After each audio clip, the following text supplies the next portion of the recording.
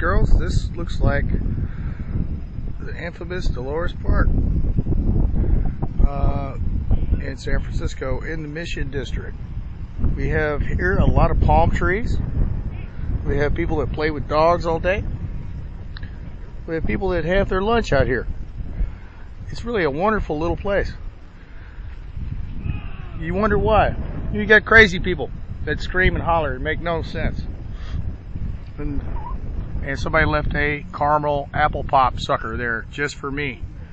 Isn't that nice? Look at that. Caramel apple pop sucker. This goes up the hill. This goes down the hill. You see